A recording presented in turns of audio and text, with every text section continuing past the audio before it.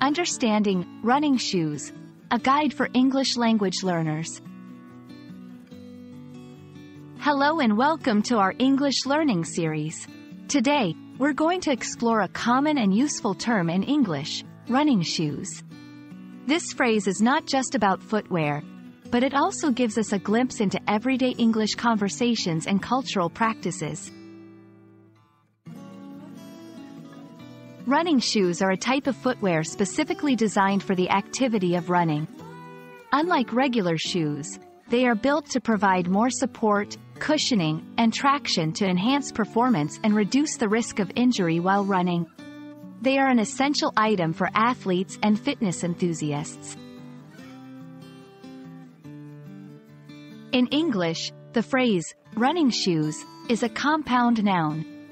Compound nouns are two or more words combined to create a new word with a specific meaning. Here, running is a gerund, a verb acting as a noun, and shoes is a noun. Together, they describe a type of shoe. This structure is common in English, where two words join to give a more specific meaning. Running shoes can be used in various contexts. For example, buying, I need to buy a new pair of running shoes. Preference, I prefer wearing running shoes for comfort. Activity specific, make sure to wear your running shoes for the marathon.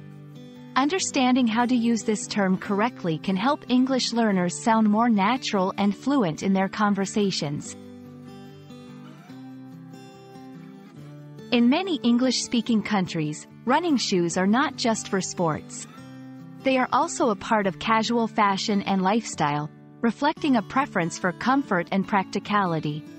Knowing this cultural context helps in understanding English conversations beyond the literal meanings of words.